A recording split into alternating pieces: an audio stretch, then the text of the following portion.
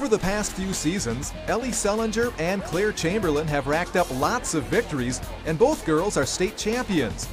Elli and Clare give Shorewood a 1-2 combo that few teams can match.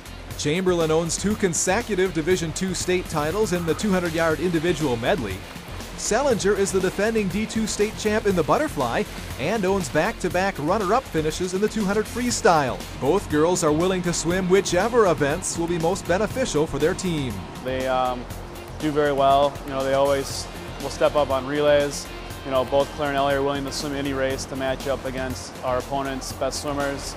Swimmers usually judge their performances based on their times as opposed to what place they finish in a race.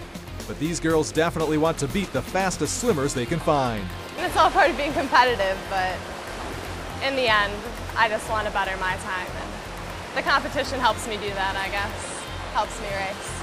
I really, really hate losing. Clare Chamberlain is so competitive that even after winning the 200 IM at state last fall, she had to be consoled because she just missed setting a state record. 200 IM is like my baby. I try very hard at it and I train a lot for it, so I take a lot of pride in it. The individual medley starts with the butterfly, followed by the backstroke, the breaststroke, and finally the freestyle. Clare definitely plans to defend her titles in that event at state this year. Elli, shown here in the red cap winning the butterfly at state last fall, may bypass that event at state this year in favor of the 100 free. She's still deciding. Clare and Elli swim in the same lane here at practice, but you won't find them swimming in the same event during a high school meet. So that begs the question, if they did compete against each other, who would win? During club season, we race each other a lot in like the 200 backstroke, and we kind of go back and forth between who wins that one. It's a lot of fun racing Elli because, we both look at each other before the race and, we say good luck and we smile and give each other a hug. And it's a lot of fun, and neither of us, we both want to win, but we're not going to get mad about it because we're just such close friends. Both girls are strong students and both plan to continue swimming in college. Where is another decision the senior Sellinger will have to make. I'm deciding where I want to go to school based on academics because that's what it's going to be in the long run. So definitely that.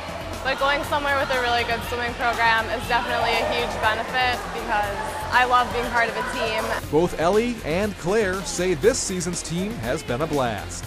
From my freshman, sophomore, and junior year, this by far has been the best season.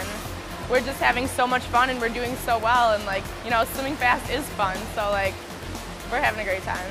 They're both great swimmers, but I think they're even better people outside of the pool. I think they're good teammates, I think they're good classmates, I think they're leaders among their peers. As a team, Shorewood is swimming well. The Greyhounds recently placed second in the State Small Schools Invitational. The entire crew is gathered around as Coach Rob McCabe presents our featured student athlete plaque, courtesy of Boston Store.